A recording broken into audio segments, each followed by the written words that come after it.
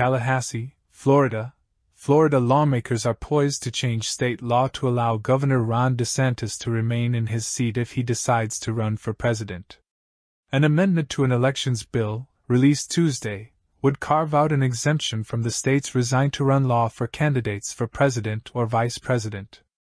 SB 7050 and its amendment could be voted on the Senate floor as soon as Wednesday. Legislative leaders have been wondering whether such a change would be necessary as DeSantis considers a 2024 run for the White House. The law currently says that any officer who qualifies for federal public office must resign from the office he or she presently holds if the terms, or any part thereof, run concurrently with each other. Some have interpreted that law to say that a Florida candidate running for federal office wouldn't have to resign from their current elected position as long as they're not also trying to be re-elected to that position.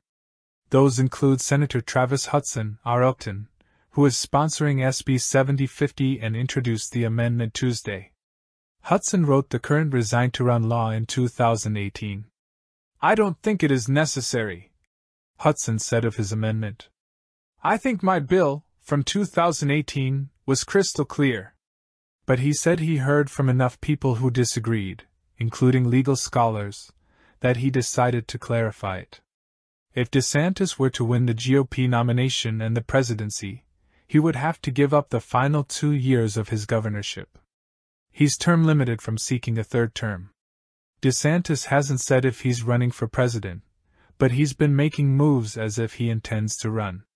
He released a book this year. He has traveled to Iowa and other early primary states, and a federal super PAC claims to have raised $30 million supporting his bid. It wouldn't be the first time lawmakers changed the state's resign-to-run law to help a candidate they liked. In 2007, as then-Gov. Charlie Crist was being considered as a running mate for Senator John McCain's 2008 presidential bid. Lawmakers removed the requirement that federal candidates had to resign from their current office. In 2018, lawmakers changed the law again, explicitly outlining the requirement for candidates running for federal office to resign and removing an exception for presidential and vice presidential candidates, saying federal candidates must resign no later than 10 days before qualifying for office.